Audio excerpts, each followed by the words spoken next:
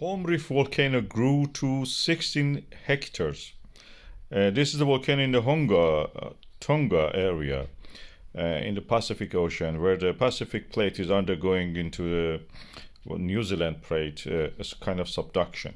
It creates these volcanoes, as you can see here, is a lagoon at the moment, but then it developed to a bigger area, filled up the lagoon actually, become an island. It's now 6 hectares in size. The development of it was interesting to watch it from the space. Unfortunately, it's impossible to go there. There is no internet. It's just the middle of the ocean, and Pacific is a big area. So the only access we have is through the space. As you can see, it's developing there. Also, the people of Honga Tonga, they don't have the actual, means to go there. They already suffered from the big ash from the Honga Tonga eruption. This is how it is, may have started. This is a Gavechi volcano in the Solomon Islands.